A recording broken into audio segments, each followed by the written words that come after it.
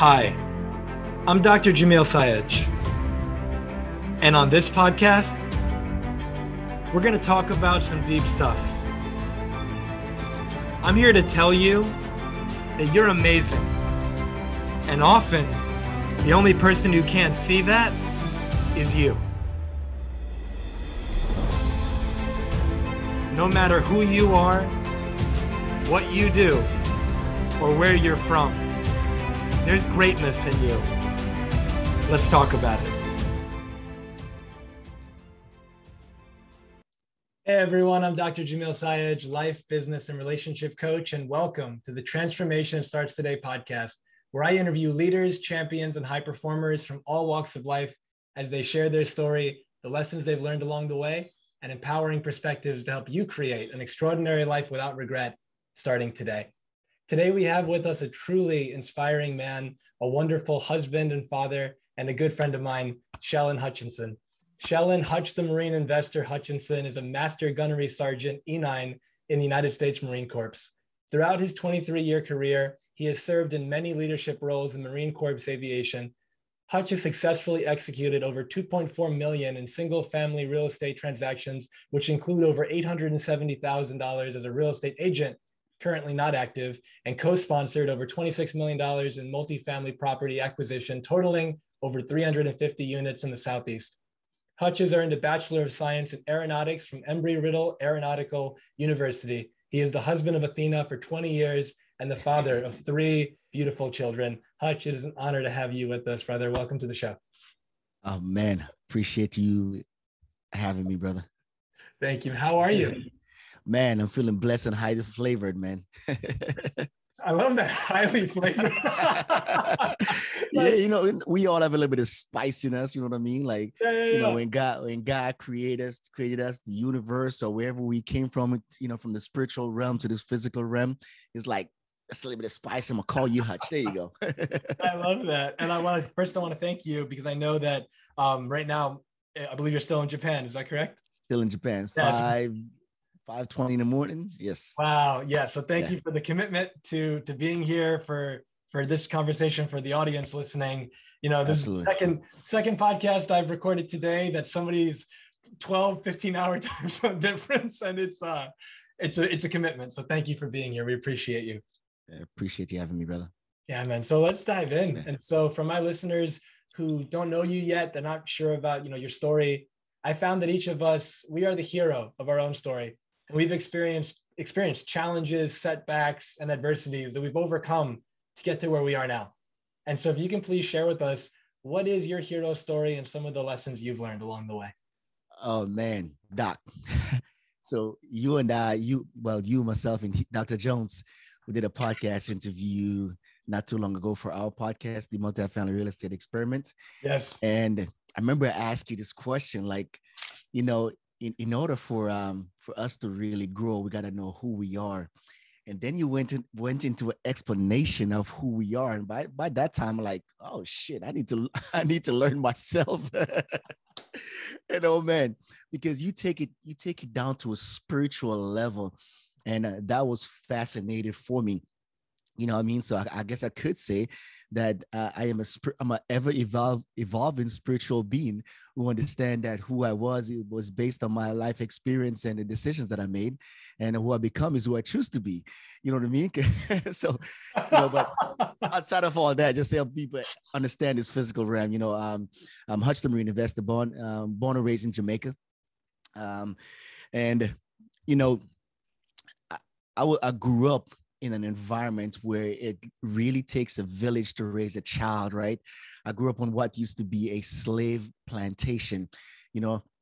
So rich in culture, wealthy environment. We actually have a river running through the plantation, and that, you know, that provide us with some natural resources, right?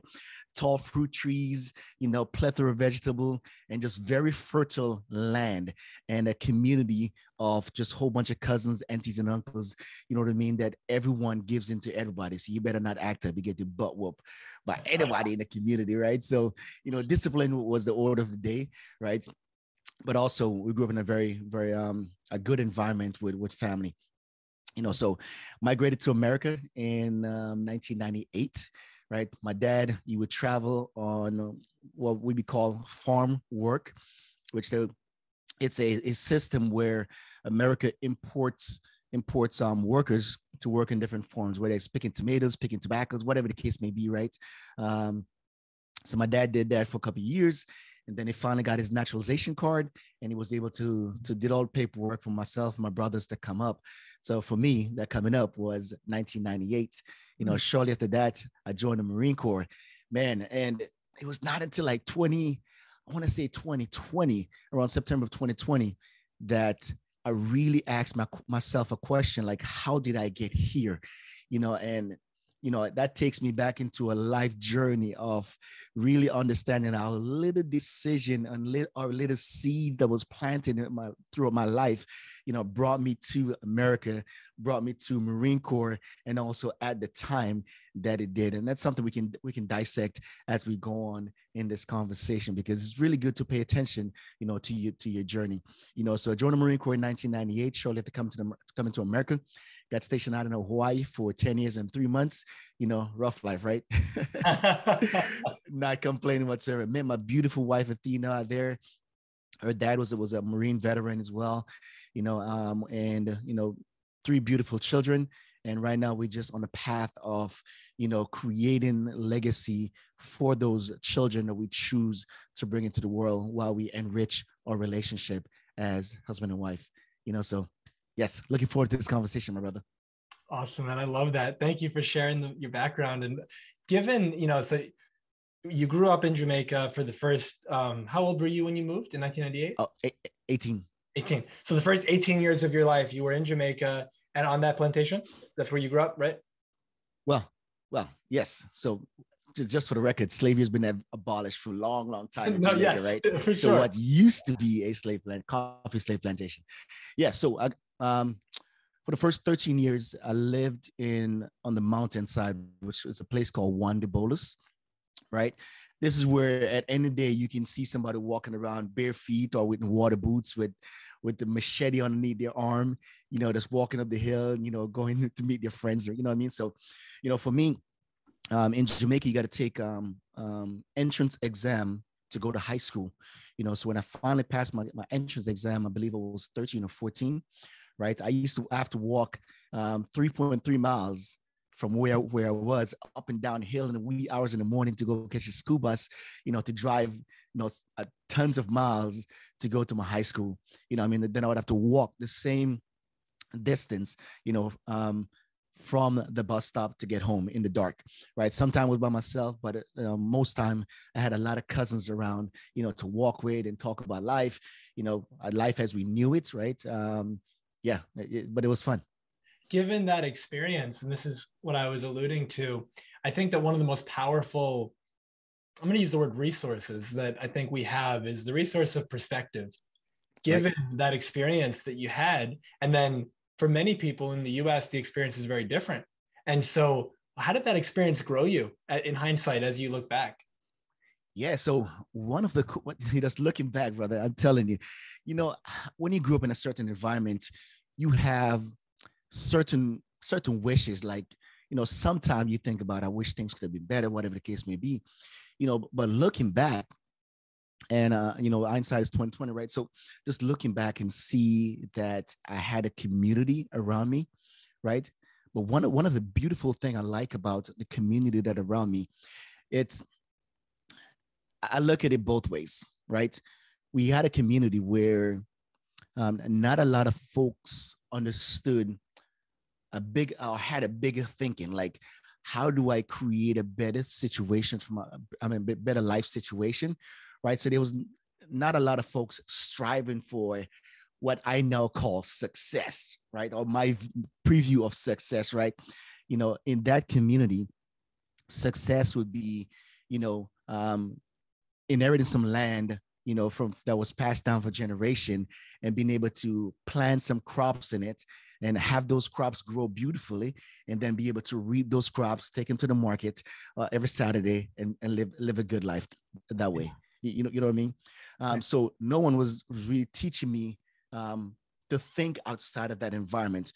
But what was also beautiful is that no one was telling me that, things were not possible, right? So that was a good thing that I had, because what I've seen is that when some folks grew up into small community, their paradigm is restricted by the way of thinking. Like, don't think about that. You will never be that. I never had that growing up.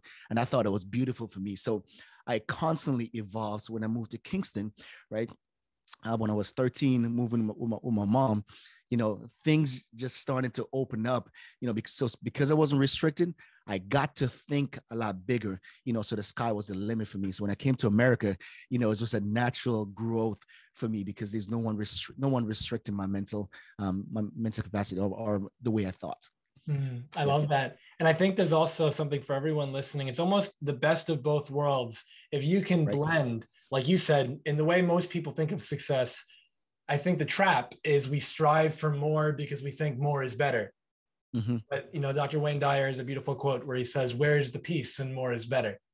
And if we're always striving, thinking I need a certain amount of money, or from a real estate perspective, a certain amount of doors or something like that, properties, the problem is that that certain amount never ends up being enough. And so you hit it at some point, and then when you hit it, it's like, okay, well, I got it, what now? And then you set a bigger goal, and that kind of never stops. And so in terms of the fulfillment and the life satisfaction, it's almost not there. It's like the never-ending hamster wheel kind of thing.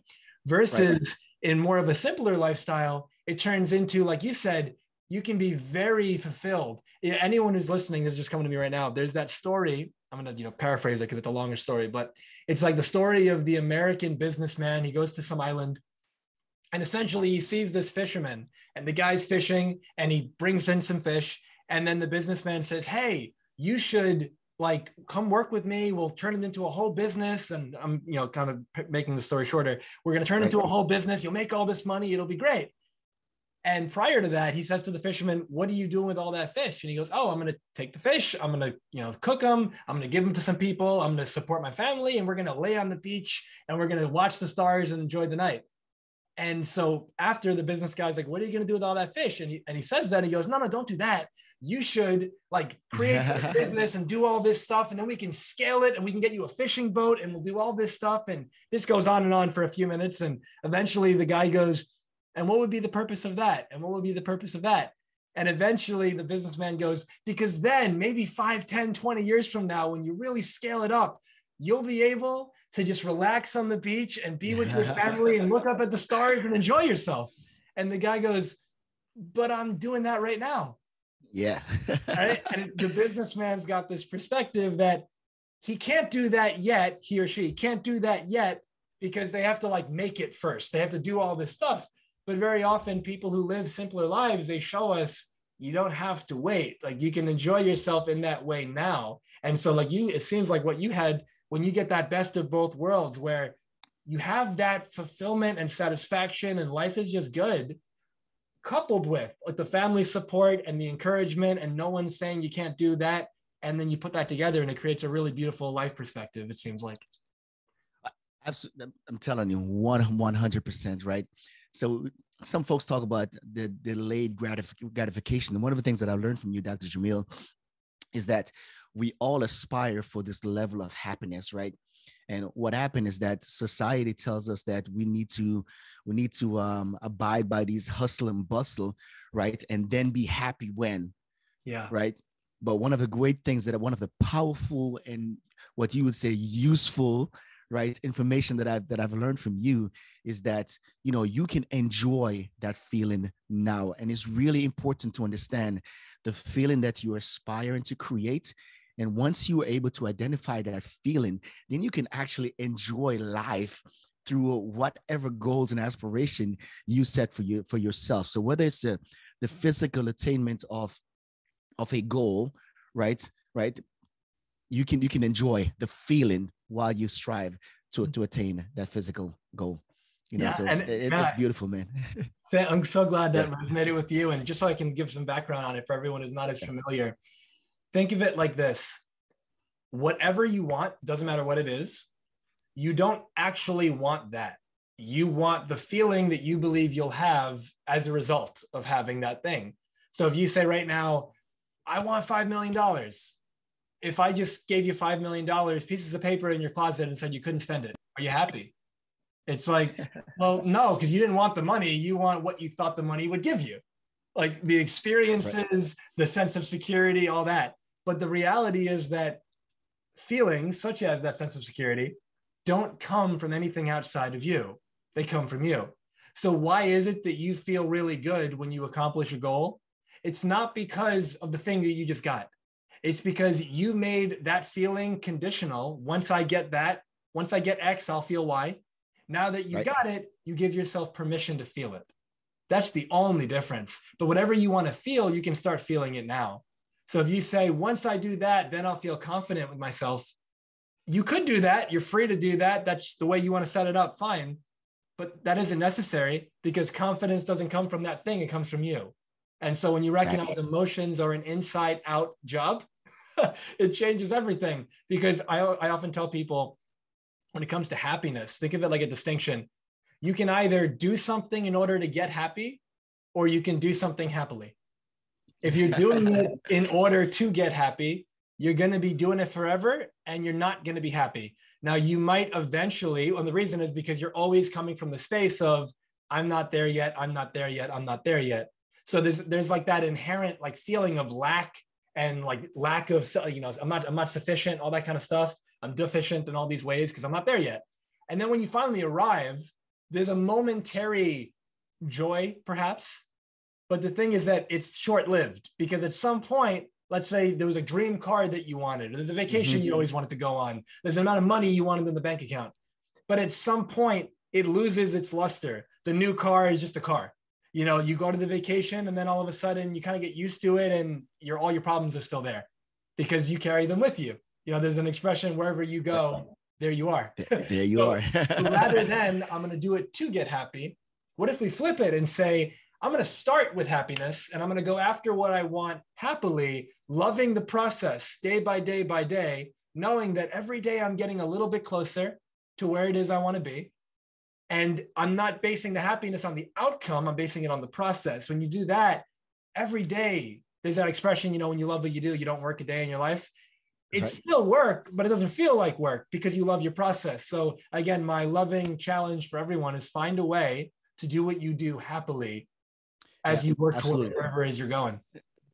Yeah. So additional to that, right? You prefaced this earlier is, you know, attaining the goal and then always meeting and exceeding those goals that we established, right?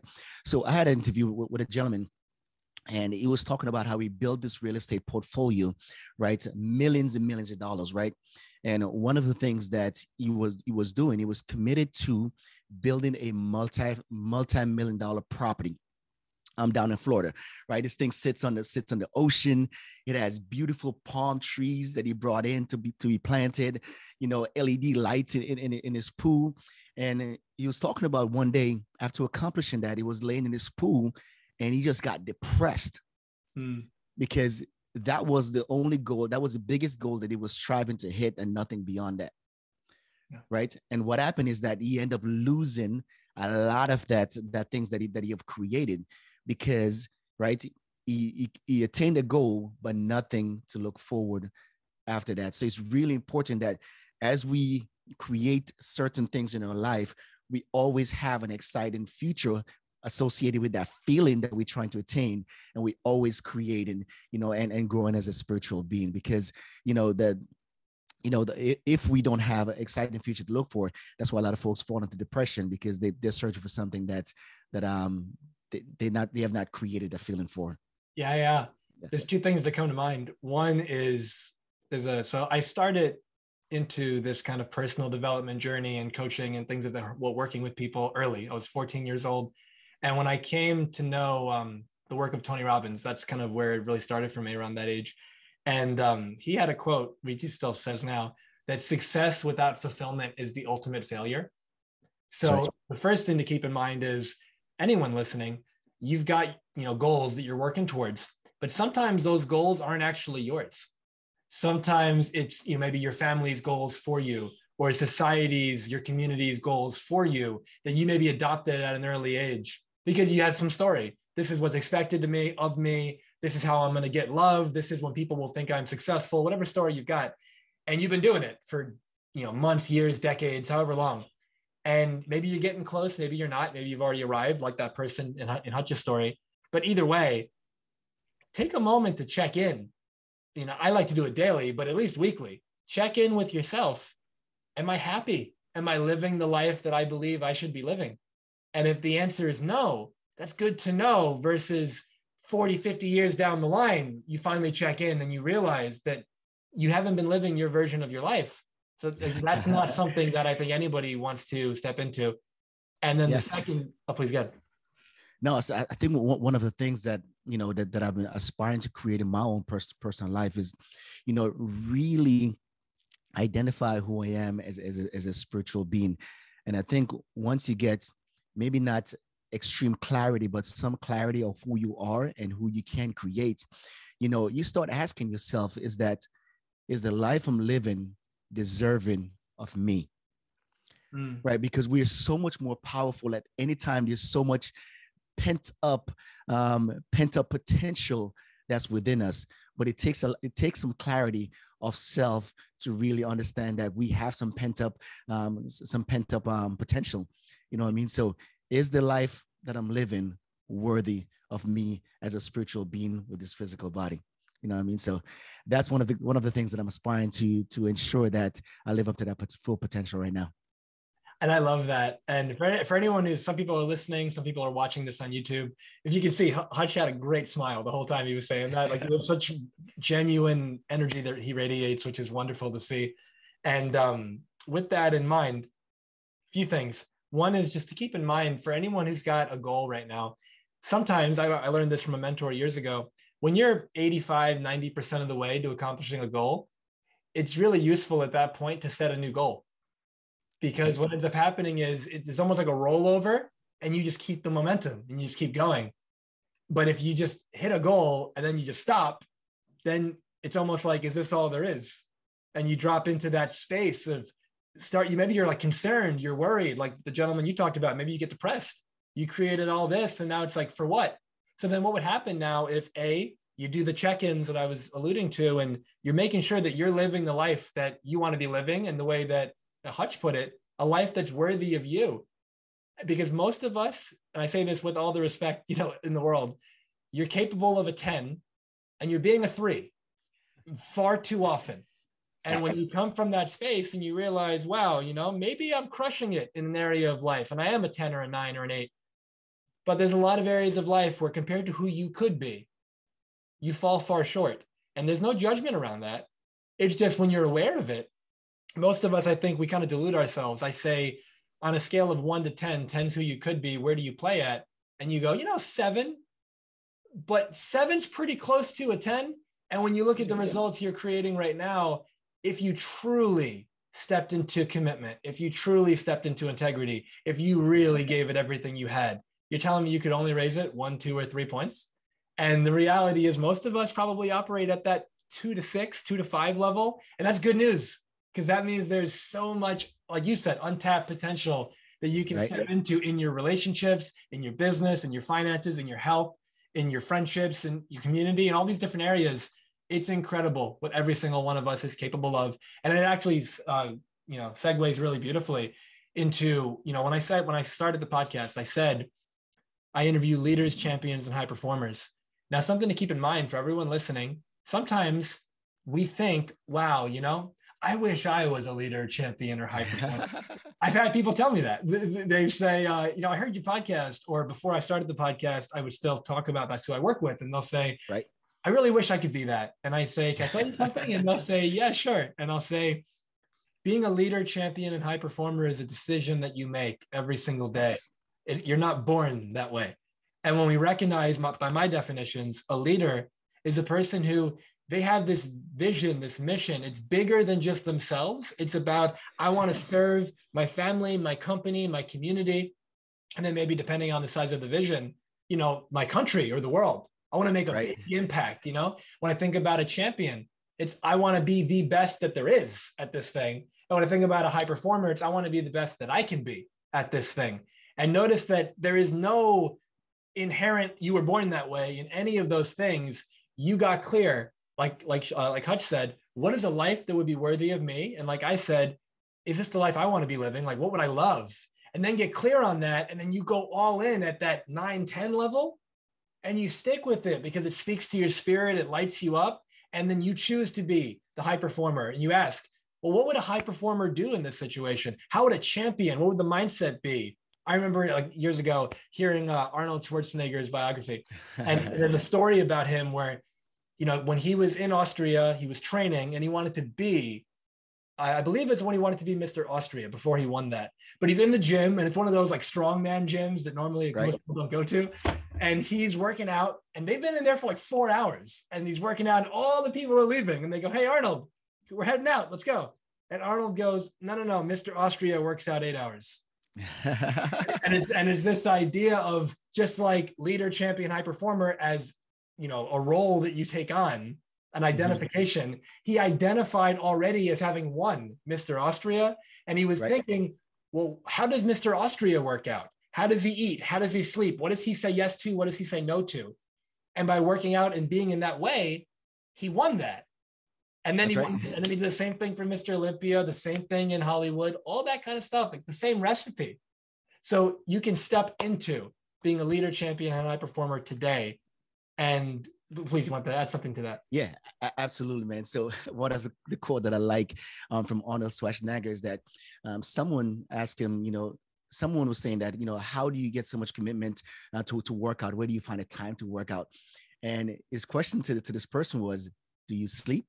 And the person said, yes. And Arnold, in Arnold's way, his response was, sleep faster. You know what I mean? So this life that we aspire to create, and you talk about this earlier, and this is the way the Marine Corps kind of inoculates young people into the mindset of being a Marine. So in the Marine Corps, we got a famous quote that everyone needs a friends. Everyone need a friend, a purpose, and a chance to belong to something greater than themselves. Right? See, when your life's purpose is greater than just self, like right now, my biggest why is Athena and her 3 beautiful children, right? So when I was in Jamaica, just growing up by myself, it was really easy to just think about myself and just have fun with the cousins, right? You know, but as you start taking on a bigger purpose, whether it be a Marine or you start having a family, now it's not just about you. Mm-hmm. Right? You now have friends, you got purpose, and you now belong to something that is bigger than just you. You know, see the Marine Corps, we also have this famous quote that you don't get to choose when you die.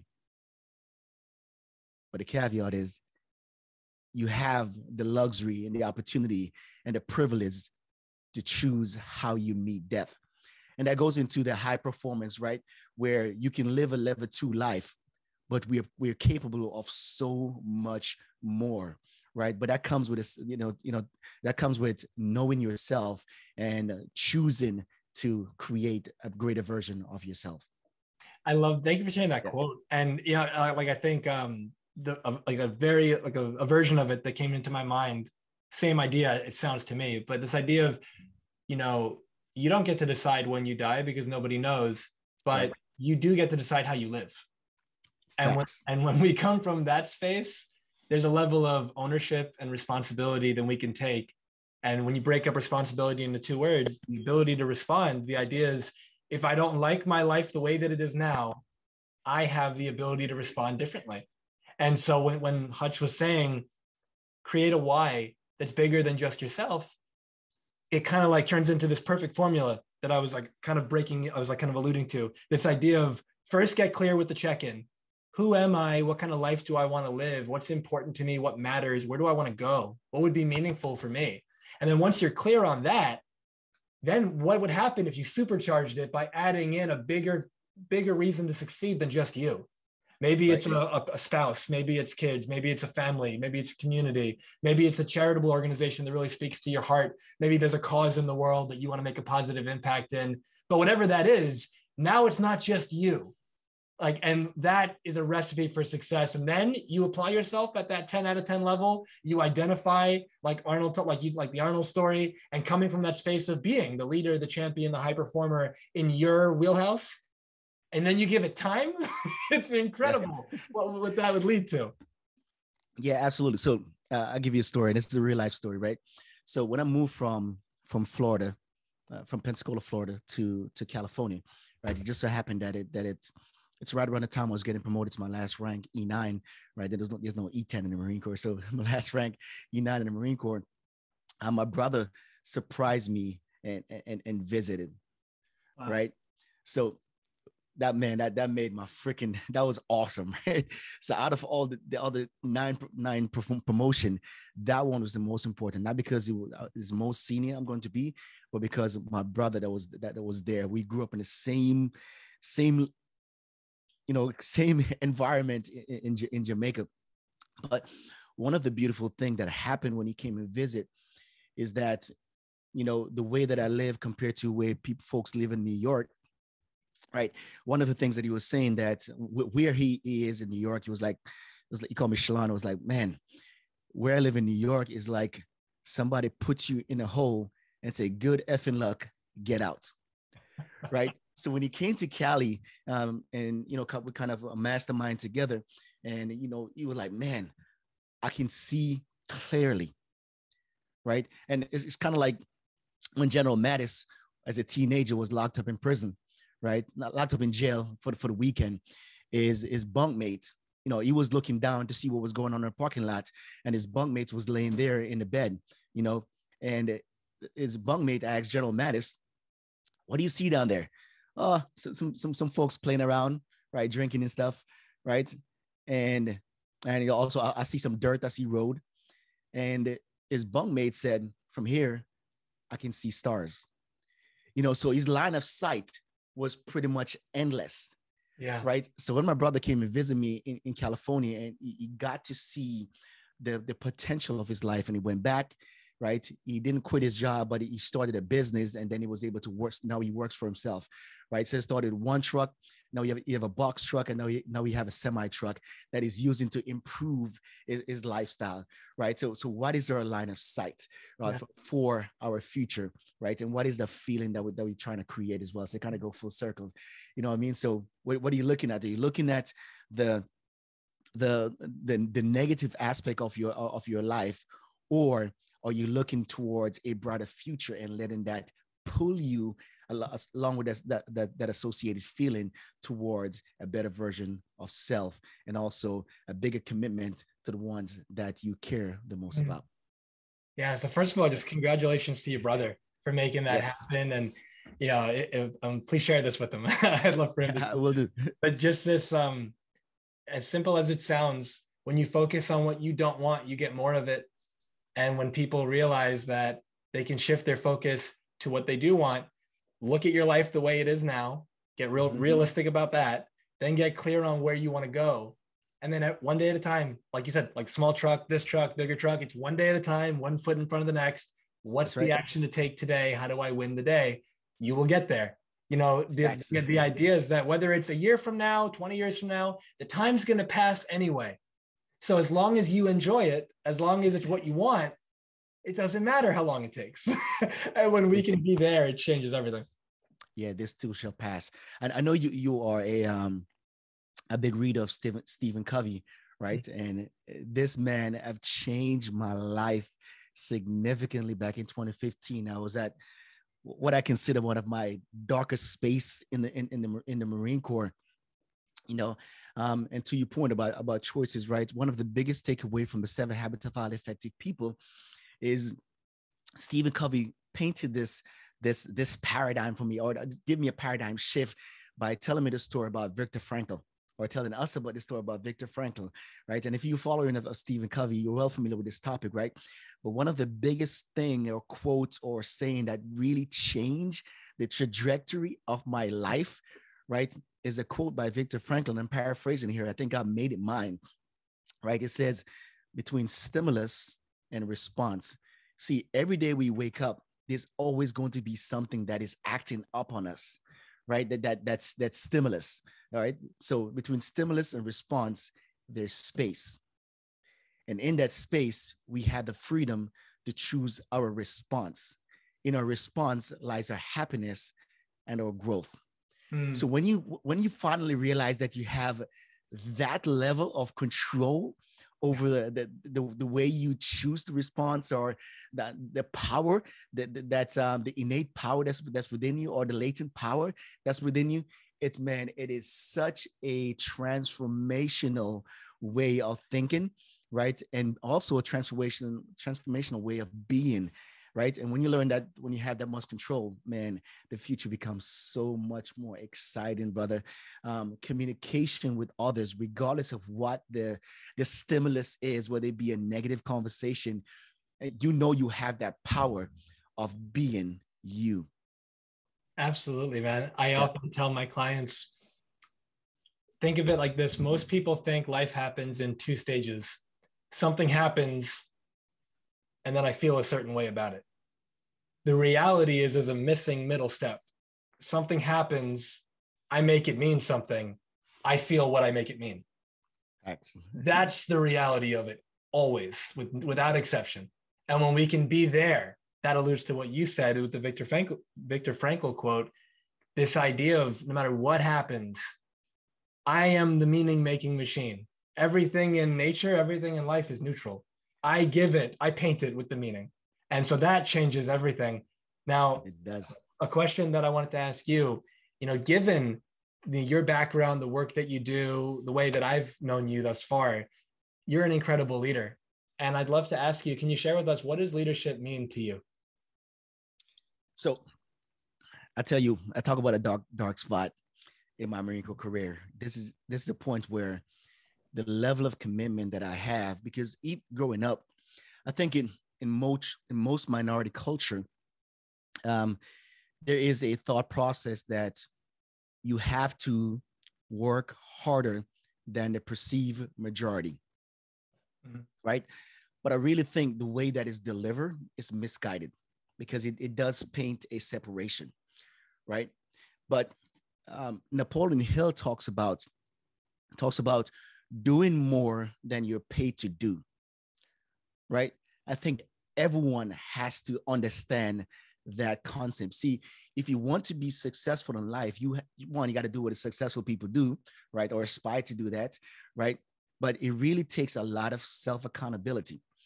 And so, to your question, one of the things that I've seen with leaders, and this, I would say a victim, but this is one of the things that I had to overcome, is that I believe a lot of leaders, they are not 100%, or they're not aware of self-leadership and self-mastery. See, in order to lead others, you really have to have a strong commitment to learning self, and be committed to self-mastery, right? And when you have or aspiring to self-mastery, that puts you inside of a whole different paradigm, a whole different way of thinking of the way you show up for others.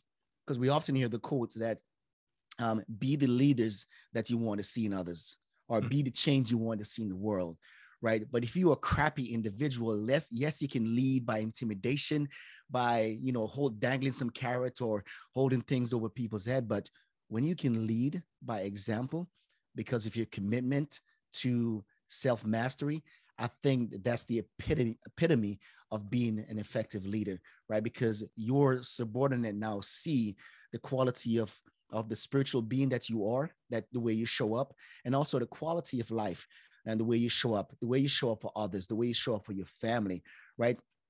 Here's one thing that I really discourage, and I don't hate very many things in my life, but it's one of the things that I hate.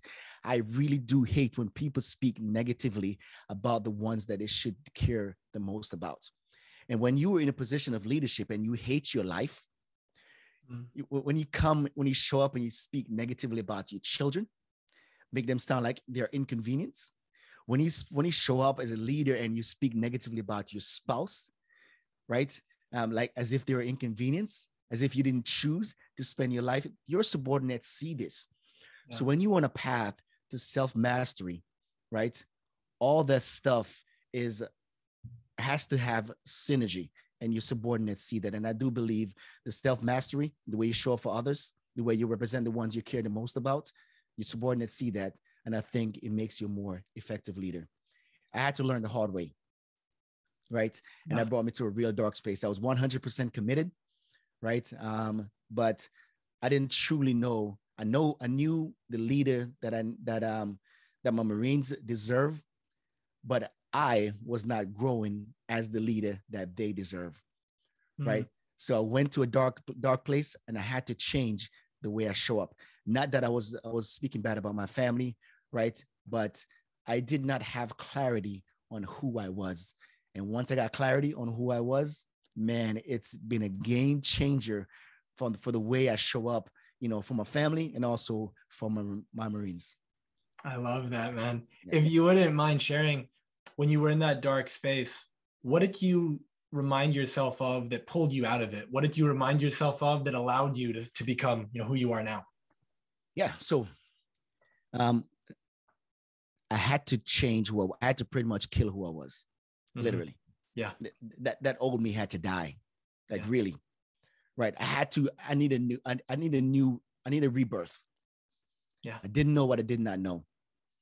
See, our good mentor and good leader, General Mattis, saying that if you are not reading, right, if you're not reading history, if you're not reading about successful leader, you are pretty much, you are walking in, I forgot what the exact words that he used, right? They say, if you are not reading 10 books and taking action, you are functioning illiterate and potentially incompetent.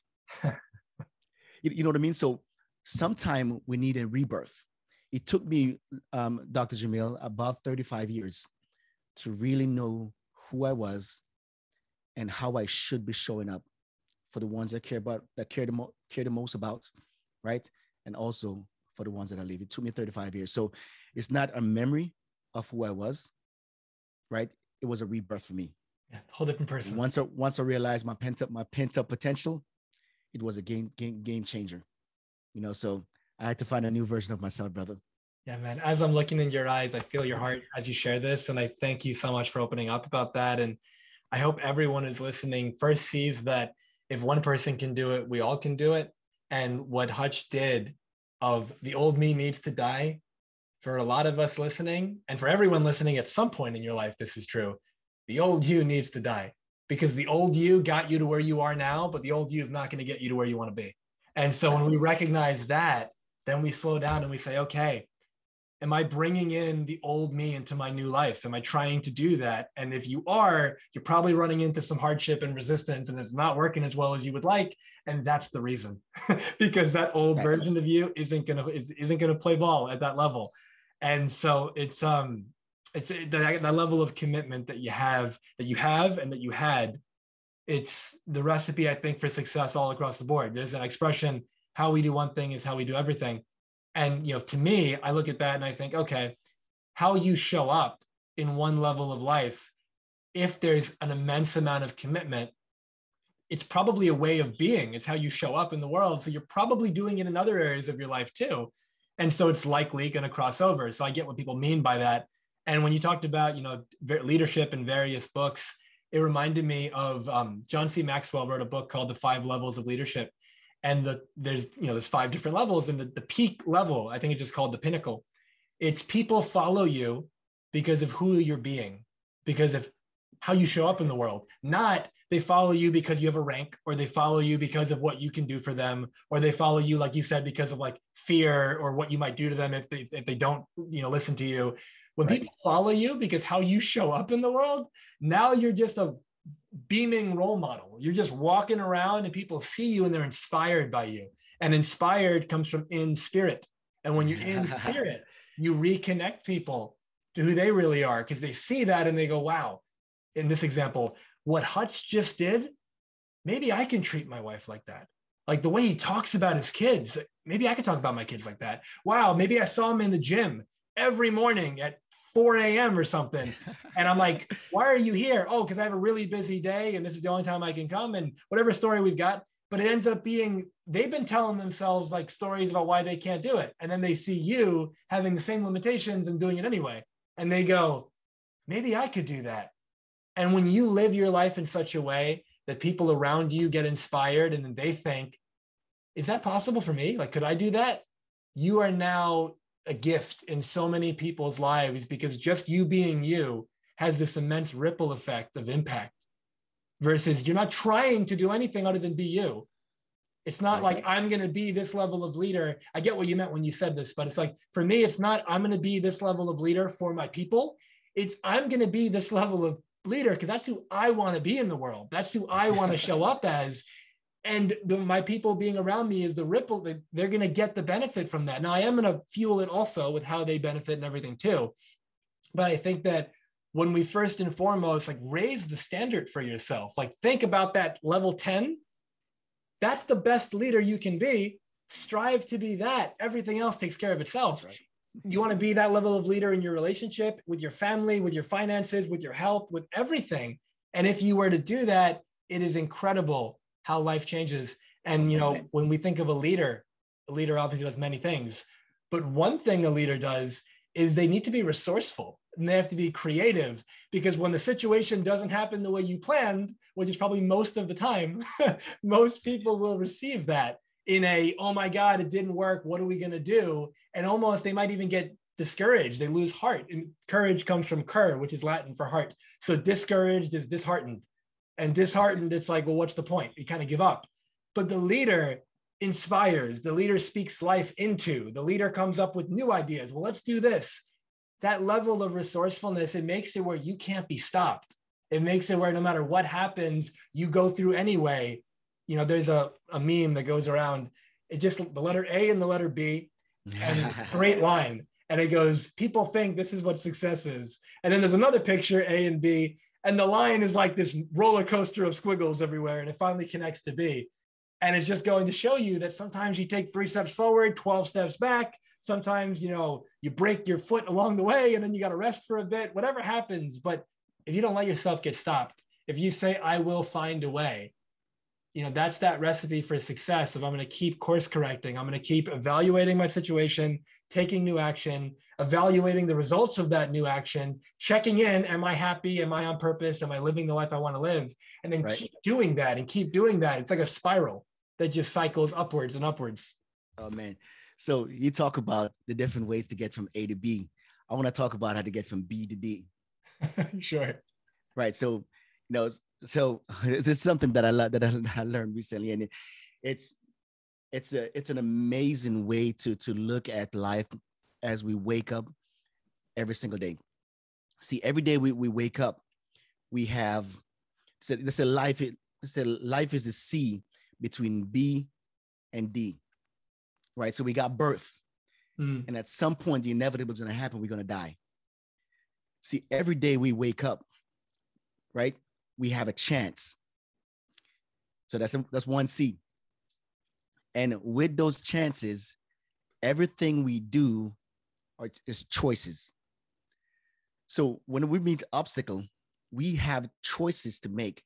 Do we choose to be defeated by that obstacle? Or do we choose to navigate through that obstacle, right? And as we go through make these life choices, then of course it determines how we meet death, right? So life is the C between B and D. You know what I mean? So, and it's all about the chance we have and the choices we make on a daily basis. I really like that. Yeah. A to B and then B to D. That's so cool. It reminds me of, there's a poem. If anyone hasn't read it or heard it, I recommend you look it up. It's free, takes 2 seconds, and it's short. And it's called The Dash by Linda Ellis. I think it's Ellis, but either way, The Dash. And essentially it's what you just talked about. You know, somebody passes on and you see their tombstone, let's say, if they have one, and there's the dates on it. And in between the dates is the dash. And the dash represents their whole life. The dash is everything in between. So the whole poem is about, how are you spending your dash? You know, and it's a beautiful poem, and I definitely recommend people read it. And I'd love to ask you, since we're talking about leadership, what are some things that you can share with us, given your life experience and all the leadership opportunities you've had? How can people become better leaders? Yeah. So one, it has to start with self-awareness, right? You really have to start with self-awareness, but also having a vision for exactly what you're trying to create.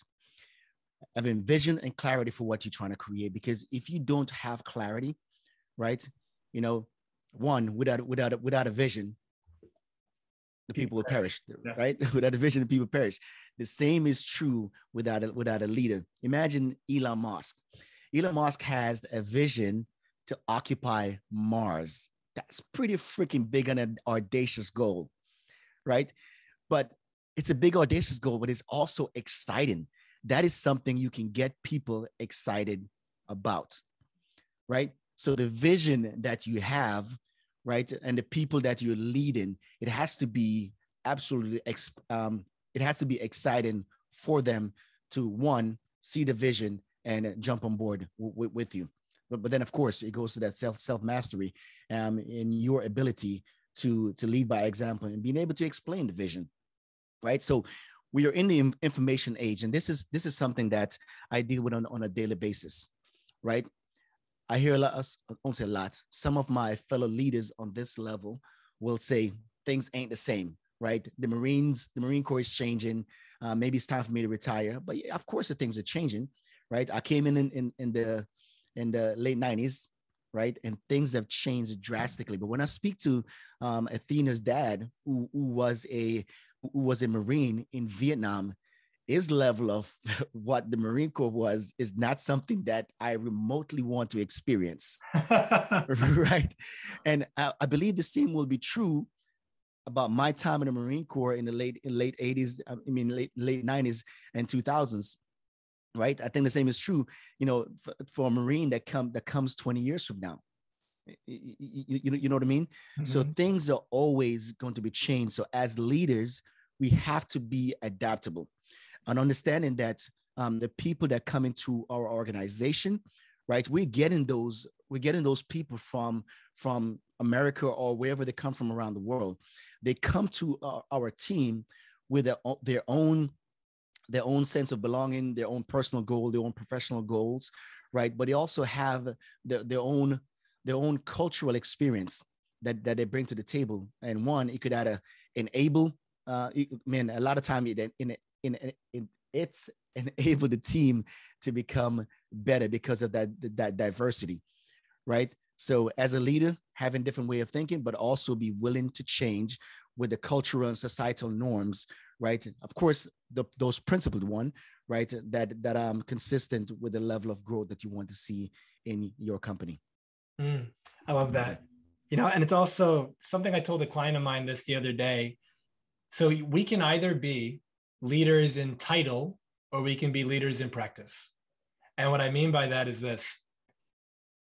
You're not a leader just because you say you are, even though I said earlier, you decide to be, right? In terms of the potential, but you are a leader when you have the opportunity to lead and you step up. That is when you become a leader in actuality, in practice, versus just in your head. Right. And so first is the decision of I am a leader, right? Like I said in the beginning, I choose to be. But now it's like, all right, I choose to be. You said it. Does your life actually live up to that? Does it map to it? Show me all the opportunities that you've chosen to lead. Because coming from that space, like you said earlier, let's say someone's not being, in the way you said it, a good leader, they're maybe bad mouthing their spouse or their kids. And you were like, well, are you going to pretend you didn't choose that person? It's like when you mentioned that person who maybe they're not being a great leader, and they show up and they start complaining, maybe bad mouthing their spouse as if they didn't choose to be with that person. If you're in a leadership role, you chose it. It was an opportunity that was presented to you. You accepted it. And now there's opportunities to lead, quote unquote, challenges that you're now tasked at leading us through it. And are you complaining about it? And it's like, because you chose the job. But if you take each of those opportunities as an opportunity to become a better leader, going back to the John Maxwell book, The 5 Levels of Leadership, you only go up the ladder and be a better and better leader by having opportunities to lead, by learning from the experience. And it's kind of like level 2 fully encapsulates level 1 plus, and then 3 encapsulates 2, and so on and so forth. You only get better by practicing. And so what if you reframed all the challenges you're going through as these are opportunities for me to lead? another way of saying it is, if whether it's God, the universe, life, however the belief system is, what if we come from everything I'm going through right now, all the challenges, the hardships, it's preparing me for what I asked for. It's That's literally, right. It's like life saying, in order for you to get that, you're not quote unquote good enough yet, but you will be. Like life's going to be in such a way that you will get better. And when you really want that thing, you'll be ready for it. You'll be able to handle it. So it's just a really interesting, I think, shift in perspective that as a leader, you're here to lead, which means it's going to involve other people. It's going to involve adversity. It's going to involve challenge. And what 100%. Are you going to do about that? Yeah. So one of the biggest things that I'm seeing right now in the informational age, right? These are Marines. They have access to ton of information. And one of the things that I realize is that as we focus more, see, there's two important days. We could talk about it in life, but we say it in the Marine Corps as well. There's two important days in your Marine Corps career, right? The day you step on the yellow footprints as an enlisted man, right? I can speak from that perspective. And the day you realize why you step on the yellow footprint. You know what I mean? So I think we all join the Marine Corps or join most organization for a reason or purpose, right? So some people join for education, some people join for a paycheck, some people join because they want the challenge. They want to continue to create a better version of themselves. But as a leader in the Marine Corps, it's important for me and my fellow leaders to understand each individual or at least aspire to understand each individual that we are entrusted to lead. Because when we are helping them or assisting them with fulfilling what they believe to be their personal purpose, right? Then, man, the communication become magical, right? Their level to come to you with the ability to come to you with any issues that they're going through. Because look, people bring their problems to people who they believe can solve them, right? Mm-hmm. And I think as a leader, if your people are not coming to you to solve problems, it's a question that we need to ask ourselves, right? Mm-hmm. Am I being the leader that demonstrates competence, right? Do I show them that I care, right? And do I lead with conviction, right? So these are things that these Marines, I know that they're talking amongst this small group, right? Which is a bigger group than the leaders that they're entrusted to lead them, right? So their small group is actually big and influential, so, and when they start bringing their problems to you to solve, that you are starting to make an impact. And the more impact you make on the ones you're entrusted to lead, I believe the more successful we shall be as leaders. Yeah, well said. Love that. Yeah. I think so much of leadership and so much of just success in life in general comes down to mindset. And we've talked about that a good amount, but would love to ask you, given the success that you've created in your life, given what you're working on now, what role does mindset play in you getting to where you want to be? Oh man. So I'm a relationship guy. I'm not sure if you can tell that, Doc. I'm a true lover of people, right? And I really do believe that I became that way, right? Because I grew to love myself down to my freaking core, down to my spiritual level, brother. I am telling you, that's how much I love myself. And when you love yourself that deep, you show up loving people just naturally. I'm a firm believer, right? So no matter how people, even just with respect, right? No matter how people show up in an environment, you ending up loving them, caring for them, and respecting them just because the love, care, and respect that you have for self. So sometimes it's not because of who they are, but it's because of who you are, right? And what I do as a real estate investor and real estate syndicator is that I focus on building meaningful and long-lasting, mutually beneficial relationship. A lot of times it's financially driven, but it starts off with the relationship, right? Mm-hmm.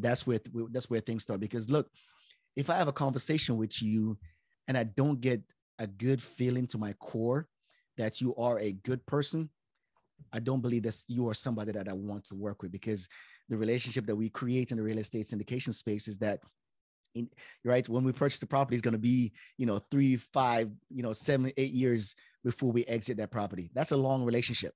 Yeah. That's longer than a lot of marriages. Yeah. you know what I mean? So we're in this relationship together, and we're going to have ups and downs. The market's going to go up. The tenant's not going to pay. We're going to have a unit that is completely trashed, right? You know what I mean? So these things, I'm going to have to tell you at some point, like, look, this is where we are in this investment journey, right? We might not need to make distribution, or your distribution this quarter might be a little bit less than expected, and here's why. So we all have to understand the level of deposits that we have had in those personal or professional relationships, right? To whenever we get to, or whenever we have to, or get to, test those relationships or deliver those not so great news, right? We're not totally ruining those relationships. Yeah. You know what I mean? So even as a leader in the Marine Corps, there at some point, I don't use my knife hand anymore, but it's available, right? It's available, and it's straight and direct. You know what I mean? But so when I have to speak, when I have to emphasize the importance of certain points, right? It might not be with a smile, but because of the level of relationship and the trust and commitment that I've had to those relationships, then I will not totally ruin that Marine's ability to do what I say. Yeah. You get what I'm saying? It will not have a adverse emotional effect, right? They'll be like, okay, Master Guns, this is important to Master Guns, right? He choose me to do it. Boom. I go do it, come back, task, mission accomplished, Master Guns, what is next? Right? And then we move on. We might even sit down and, let's talk about, what did you learn in that process?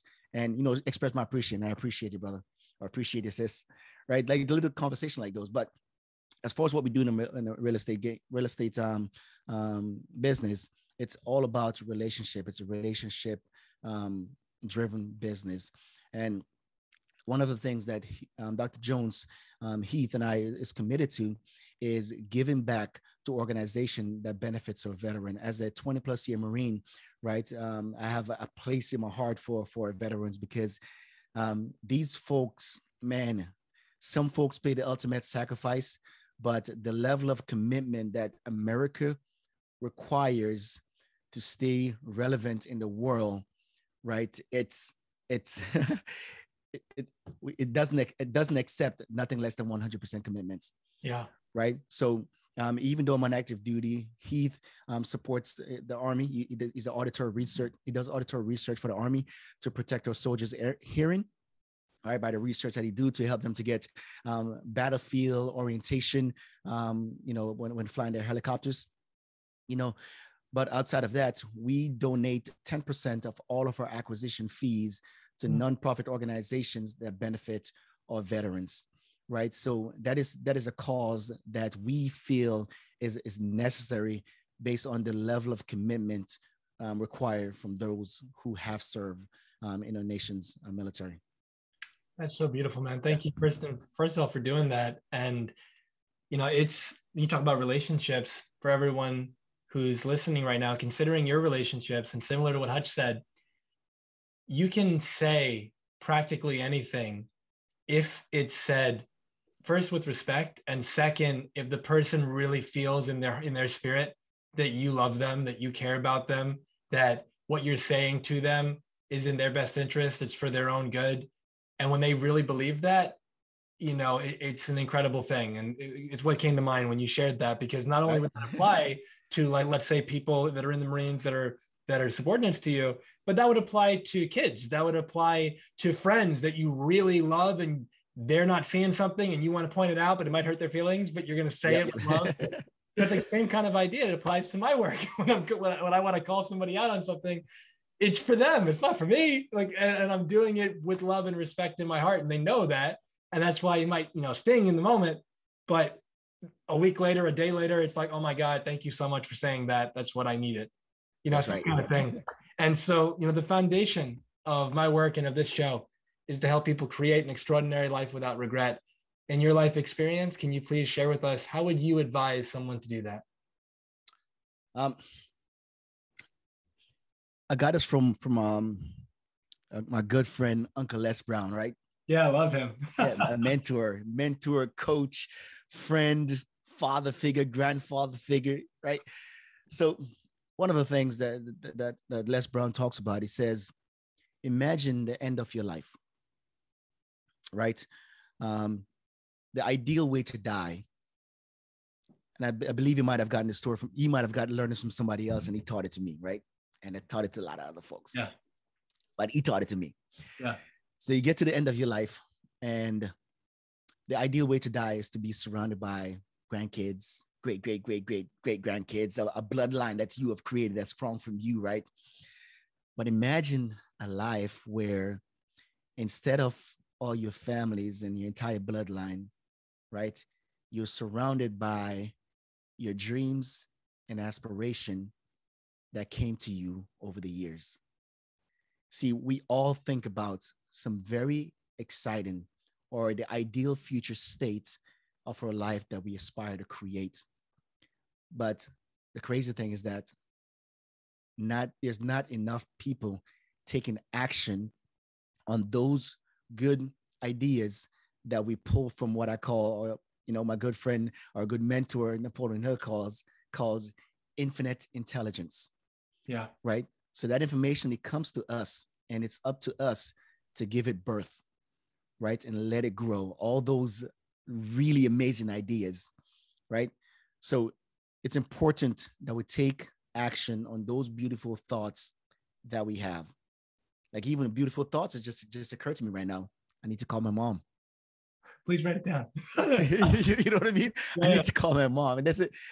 Even just talking about it right now, it gave me a really good feeling just hearing her voice, and the fact that I can still hear her voice, man, just that alone, you know, so, and it goes into, creating businesses and ensuring that we are thinking big and taking actions on those great ideas that come to us. Because look, when we don't think big, it is the ones whose life we could be changing will suffer the most. Yeah, it reminds me of, it might be part of the same story. Les Brown says the richest place in the world is the graveyard. And because in the graveyard, that's where so many goals and dreams were buried there. So many. And they're never going to be acted upon, and the world will never know the impact that would have had. And Correct. So often, we buy into that story of fear about why we don't do whatever it is that we're excited to do. And as a simple little loving challenge, what if, rather than ask yourself the what if question, what if it doesn't work out? What if you just entertain the possibility of, what if it works out amazingly well? What if it works out better than I can possibly imagine? What if doing this and taking this next step that I'm excited but also scared to take, what if taking that step is the unlock to everything that I've wanted, but life or God or the universe is just waiting for me to do this one thing to give me everything else? It's almost like saying, show me how bad you actually want this. Take a step and then I'll match it, but you got to take the step first. And so often we want to wait, this idea is that like life is 50-50. You don't say, hey, firewood, give me heat and then I'll light you on fire. Like, no. You light it first and then the heat comes. Life is the same way. You have that amazing idea, implement it day by day, bring it to life. Napoleon Hill talks about everything is created twice, first in the mind and then in actuality. Same idea. Everything's created first in the head and the mind. So you sit there and go, oh, that's a great idea. That's a great idea. That's a great idea. And that's great. But like you said earlier about like its potential. And at the same time, while potential can be seen as a great thing, potential also means you're not doing anything. It's if someone goes, you got potential, on the one hand, it means like you're capable of a lot. And on the other hand, it means you're not doing anything. And so when we can sit there and realize, okay, I have this idea, let me act on it, because I don't want to be the richest man in the graveyard. I don't want to be the person. I want to be the person that's I've spent it all. There's a beautiful quote that a mentor of mine shared with me. He's Mormon. And so he's, it's like this wooden plaque and it's on his wall. And it says basically, God, when I die, I hope that I stand before you and I can look at you and say, I used everything you gave me. Wow. Right? This idea that I've got nothing left. The tank is empty. It's like same kind of way. Are you living your life in such a way that you can say, your version of whatever that is? And if the answer is no, you're listening to this, you're alive right now, you can change. We talked about responsibility, the ability to respond differently. And if the answer is yes, then awesome. Keep living the life the way you're doing it, keep acting on those exciting ideas, and please share them far and wide. We're excited to see the unique individual magic that, you bring to everyone's life experience. That's right. Yeah.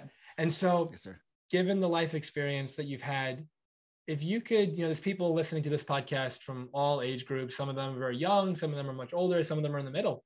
And so, the full span of life, knowing what you know now, if you could go back and speak to 18-year-old Hutch, is there any advice that you would give him? Is there a life perspective you would give him? Something that you've learned that you know now in your heart to be true that would really serve people who are listening to know, who maybe haven't learned that lesson yet?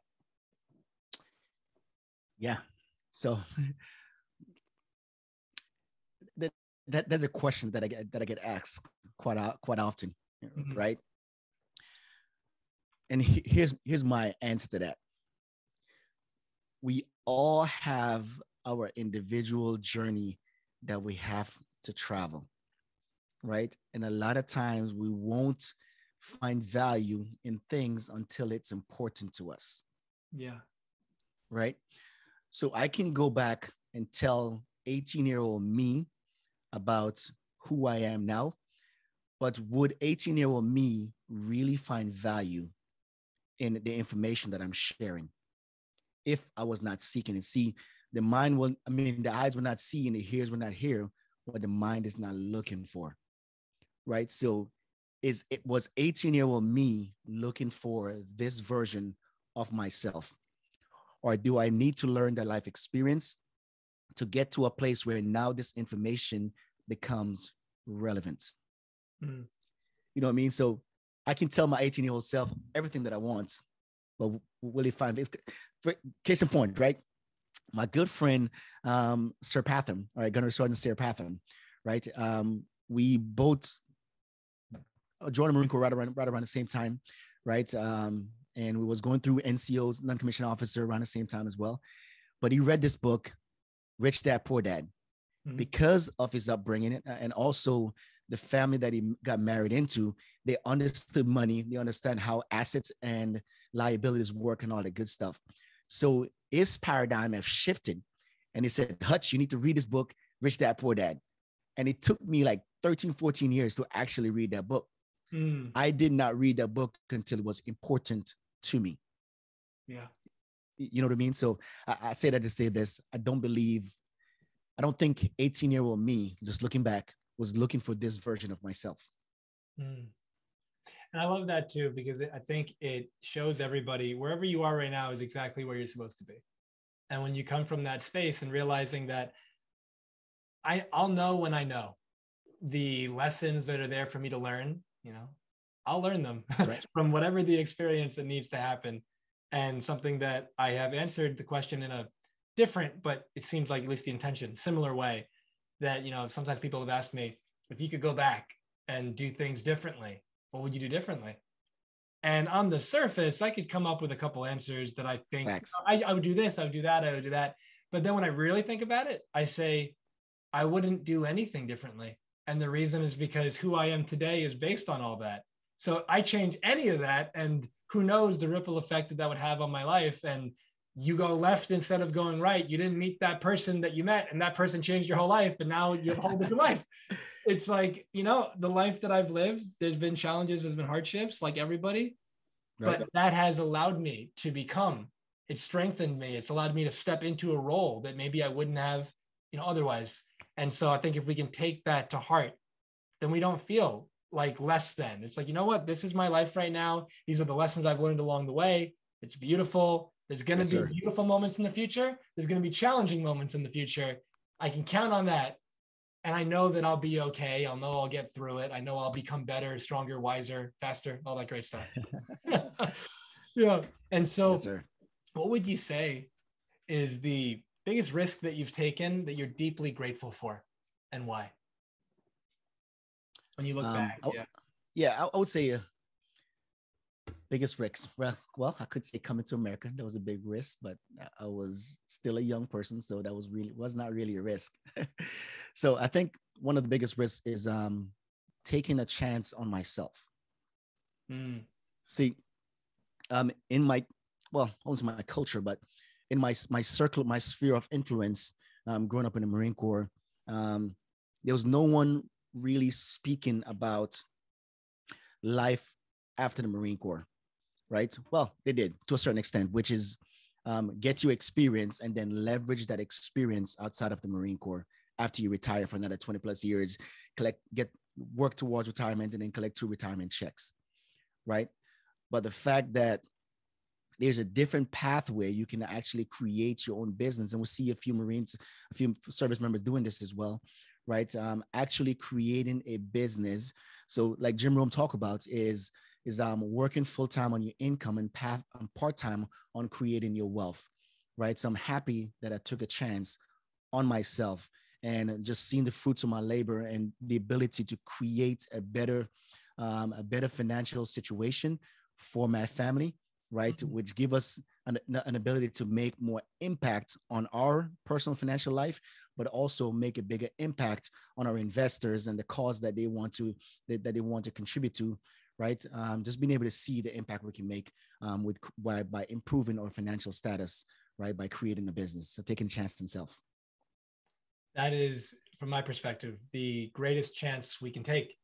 And I think that for everyone listening, the most courageous, brave thing you can do is to take a chance on you. Now, a few things I want to point out. First, notice that courage does not mean fearless. Courage means you're afraid, but you do it anyway. That's right. And so when we come from that headspace and we realize, okay, taking a chance, well, what does that mean? Well, it means that it might not work out the way that you'd like it to. That's what it means. There's uncertainty, there's probability, right? So I'm going to take a chance. What greater thing to take a chance on than you and this possible future that you would love? Because the promise that I can give you, I can't promise that if you do it, it'll work. I can promise that if you don't do it, it won't happen though.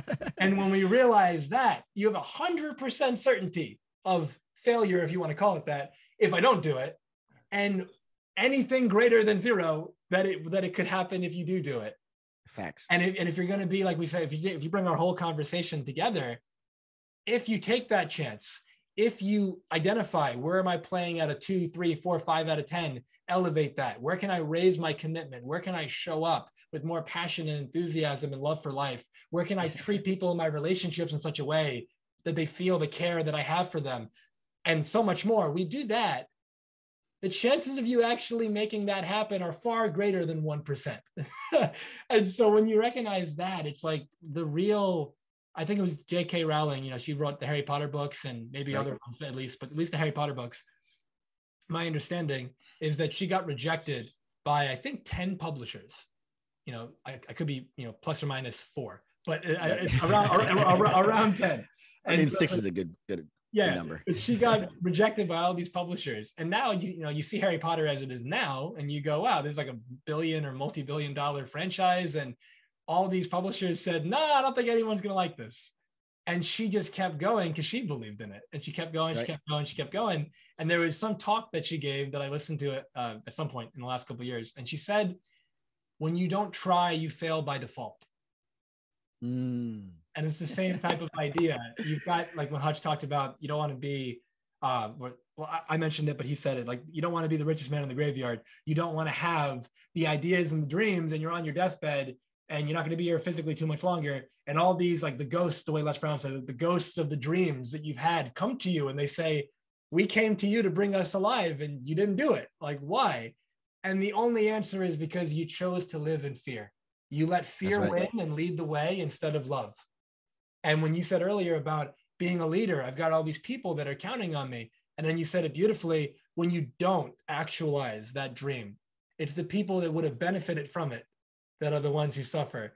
And that's why, to me, I often tell people kind of in my own little bubble, when I think about for 17 years now, my obsession has been to learn everything I possibly can about how people work, how success works, how people get in their own way, how to like liberate them from that so they can create the life that they want. And when I think about the trainings and the books and traveling and all that stuff that I do for that, it's not just, oh, I'd love to learn it. That's a big part of it. But there's going to be somebody 5 years from now who doesn't commit suicide because of what I'm learning right now. And when I stay in that, there's going to be a marriage. It doesn't end up in a divorce that leads to a kid having a father and mother that are happy in a house together because of what I'm learning right now. And it's like when I can tune into that, it goes to what I said earlier about attach your goal to a vision bigger than you, going off of what you were saying earlier. It creates so much extra energy and passion. And I think we all can do that to some degree. And it's just really an amazing thing, man. And so yeah, man, it is. as we wrap up, what is it right now that you're working towards or working on that's exciting you? I'm working towards retirement and also on retirement as well, right? Mm-hmm. So plan to retire from the Marine Corps in less than 24 months. Wow. To continue doing real estate syndication. Real estate syndication will provide us with a lot of flexibility. I get to spend a lot more time with my beautiful wife, Athena. She's so freaking amazing, man. She's so amazing. Holy shit. I don't know what I did in life to really deserve her, but I don't know. Something, she's freaking amazing, so, and that's crazy thing, Doc, is that every day I work to deserve her. Every freaking day. We've been married for 20 years. Right. And every single day I'm working to deserve her more and more.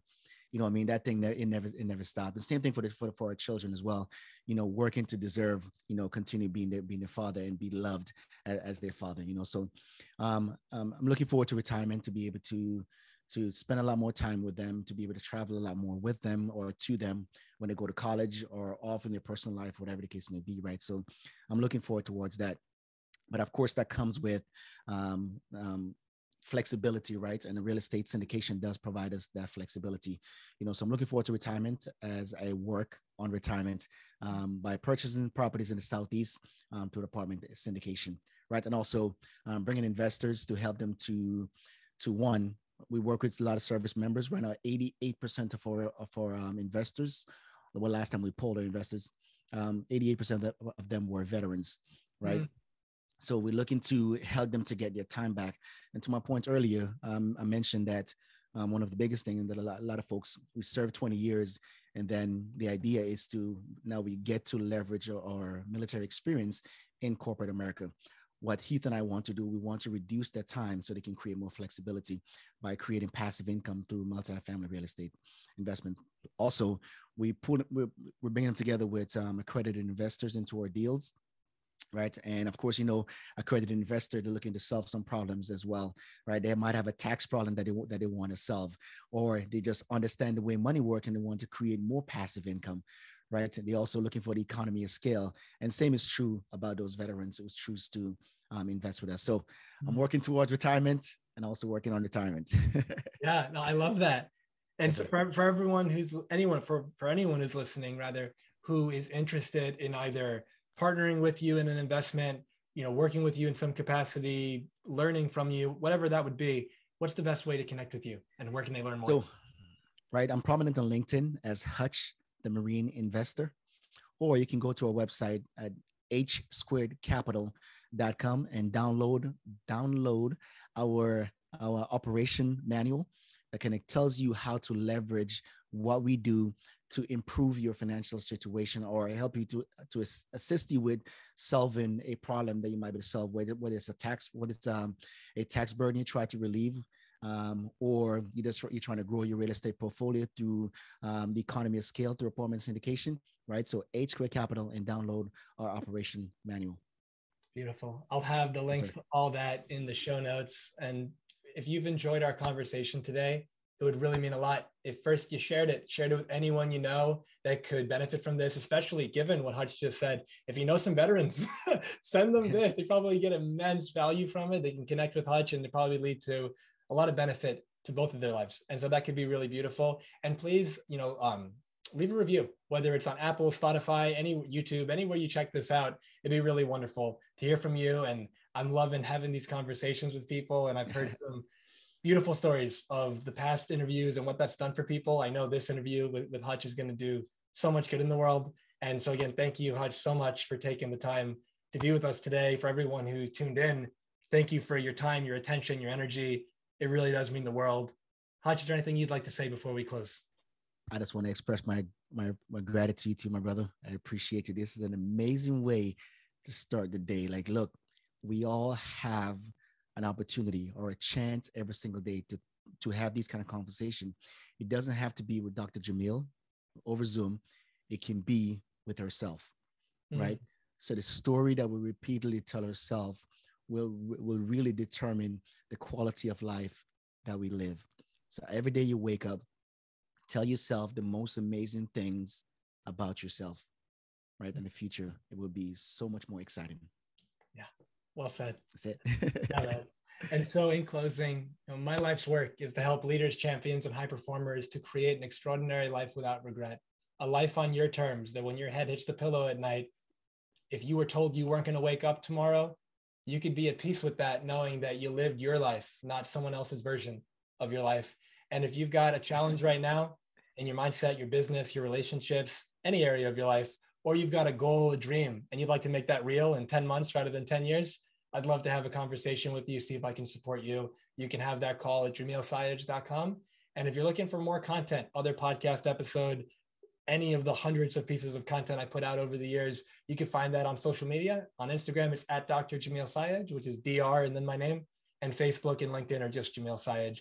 Everything will be in the show notes as well, in addition to everything that Hutch shared with us. So thank you all again so much. And, this podcast is called Transformation Starts Today for a reason. It's called that because I have found that most people's favorite day to change their life is tomorrow. And that's why they stay stuck. But something that we talked about today, I know landed for you. And if you can just apply that, apply. It's the name of the game. Like Hutch said, you have that dream in your mind. Let's make it real. Let's go help some people. Let's go make a meaningful contribution, impact in the world. Your future self is going to be so grateful for you. Thank you so much. All my love and wishing you the best. Create a meaningful day. Thank you for being with us today.